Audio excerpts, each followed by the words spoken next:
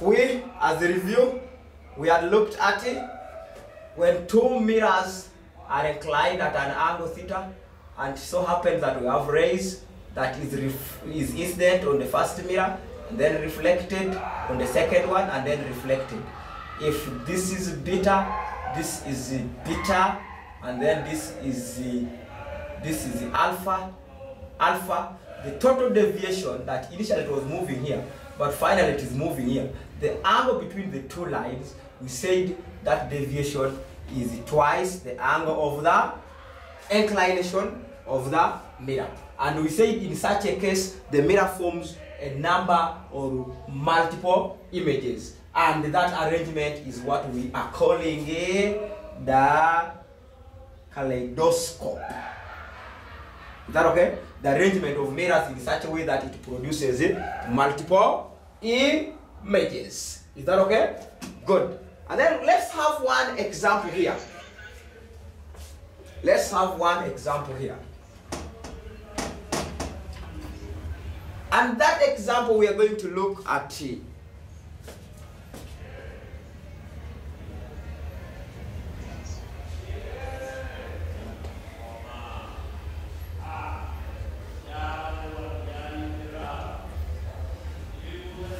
find the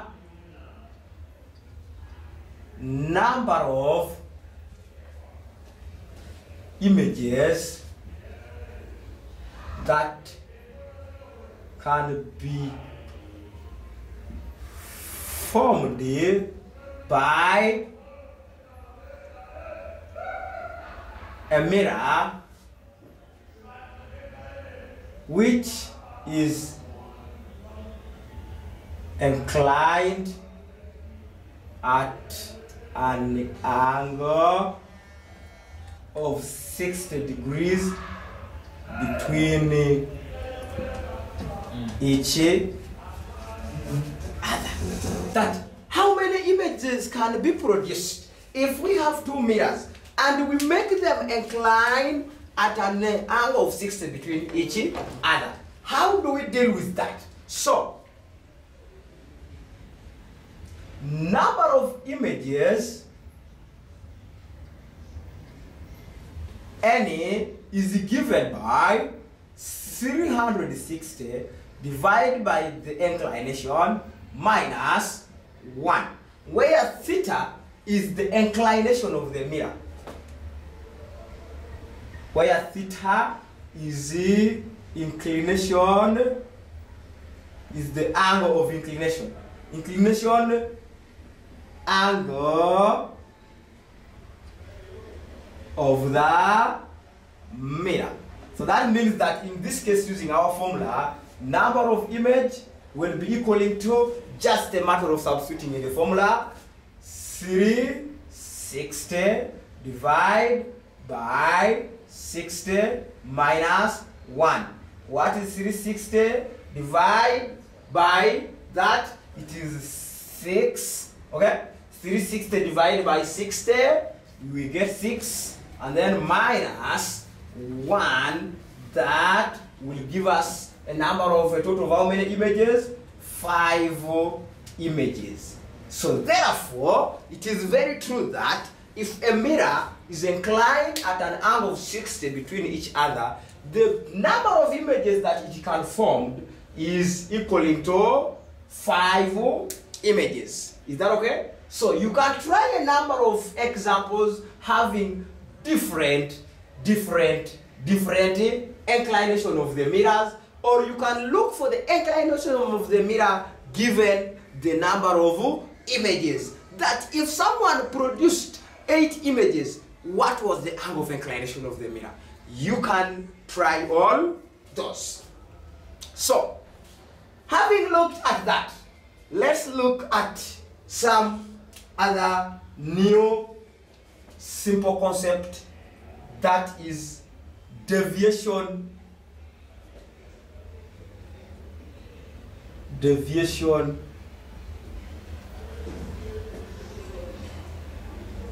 by rotating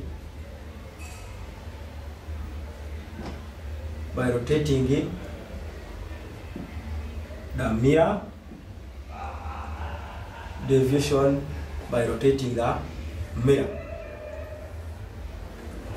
So, after looking at the deviation of two inclined mirrors at some angle, and then let's also look at still deviation. But in this deviation, we are going to look at it. If we have a constant source of light incident on a mirror, it will be reflected. And then what happens if it has been reflected? Supposing we rotate the mirror to some angle, what will be the shift as a result? The shift in the reflected rays as a result of rotating the mirror. Is that okay?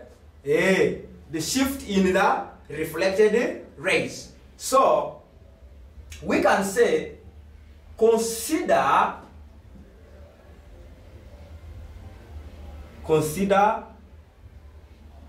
a light ray incident on a mirror in position M1 and reflected as OR, and when the mirror is rotated through angle theta, the reflected ray shifts to R1. And now, after that, what is the shift in the reflected ray? So, let's try representing what we have written. That consider a light ray incident on a mirror in position M1 and reflected as OR1. And when the mirror is rotated through angle theta, maybe to position, you can say to position M2. Is that okay? And then it is also reflected, the reflected ray shift to OR1. So, how do we represent what we are talking about? That supposing I have, this was my mirror in position M1. This is my normal. Is that okay? And then I'm having this light ray here from a constant source that is not going to change. And then it is reflected in this direction here. That if this is O, this is N, this is A, and then this is the R I'm talking about, that it is incident here and then reflected in this direction. Is that okay? Supposing this is my angle of glassing. Is that okay?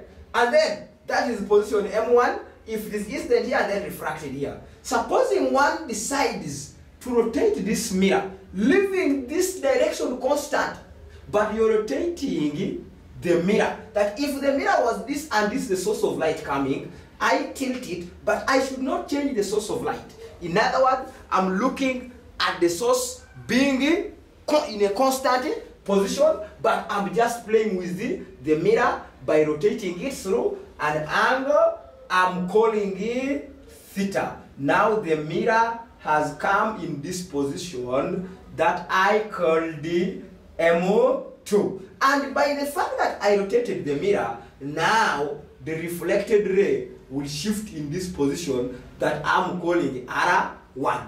Is that okay? So now, the question is, what is the shift in the reflected ray that I can call now X? Is that okay? That initially when the mirror was in this position M1, it came here and then moved in this direction. But when I maintained this and decided to tilt my mirror up through some angle theta, we realized that the ray instead now will also tilt to this other position. Now, what is the shift X? The angle between the first reflected and the second reflected rays. Let's derive that relationship for the shift in angle in terms of the rotational angle together. So, it is very true that when this light ray was in still, if I'm considering case 1, case 1. When I talk of case 1, I'm meaning position when the mirror, I'm looking at when the mirror in the position in M1. So, from what we agreed that deviation is always twice the angle of glancing. So, when my mirror is somewhere here, when my mirror is there, deviation is this. This is it, deviation D1. Is that okay? And then it is also very true that when the mirror now came in this position, and then the glancing is that. So that means in case 1, my deviation D1 will always be equal to twice the angle of glancing. When the mirror was here, the angle of glancing was that. So therefore, that means that I have twice G. Isn't it? From what we derive that always when light rays is reflected on the surface, the angle of deviation is always twice the angle of glancing. Therefore, I'm right to say for the case 1, D1 is that. Now, supposing I come and then look at the case 2, when I've now shifted it in this position, what is the deviation? That still, by the fact that the direction of light rays is a constant, okay? It is a constant, but the reflected has shifted. That means that my new deviation will be this. Is that okay? That it was meant to come in this direction, but is now reflected here. Is that okay? I can call that one D2. And now what is that D2? D2 will still be twice the angle of glancing. And where we say the angle of glancing is the angle between the incident ray and the reflecting surface. Mind you, in case 2, our reflecting surface has come in position 2. Is that okay? And our angle of incidence, our incident ray is still up here. That means that our glancing angle is now the whole of this, because this one has remained, but the reflecting surface has come. From the definition of angle of glancing, that is the angle between the incident ray and the reflecting surface. It means that if the incident ray is here and the reflecting surface has come here, then that angle is what we're calling angle of deviation, which is the same as theta plus G. Is that okay? And we say the deviation produced as a result of that D2 should be twice that angle. Therefore, it is twice theta plus G. Is that okay? And then, how do we get the expression for X? It is very true that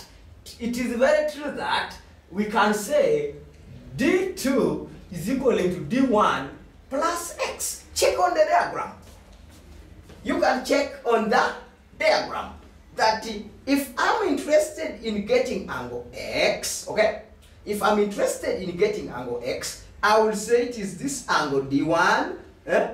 I will say now it is angle D2 minus angle D1. Or I can say angle D1 plus X gives the total of angle D2. And then from there, I can now say my X is D2 minus D1. That if I take the whole of this and then subtract this, I will remain with my angle X, which is the angle between the reflected rays. Therefore, I can say X is equaling to D2 is twice theta if I open the bracket, plus twice G, and then minus D1, which is also twice G.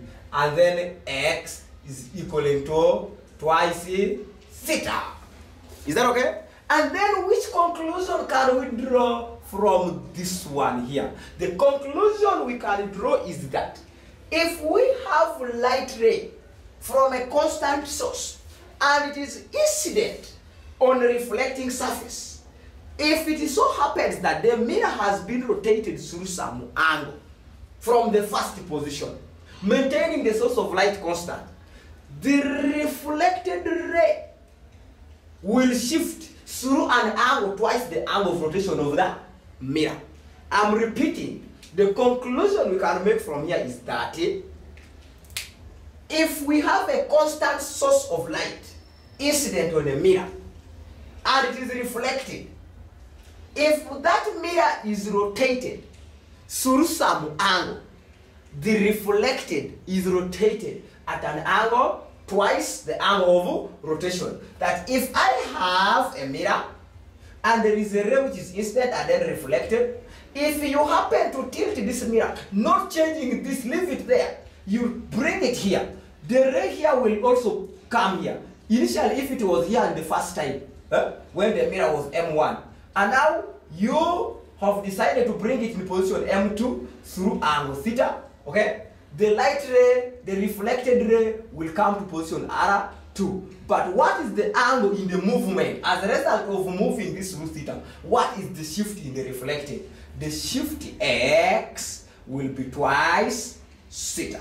Is that okay? So that is the principle that will be helping us in the some of two applications that we are going to look at, and that is a sextant that is used in determining elevation of heavenly bodies, and an optical lever that is used in measuring or detecting smaller current.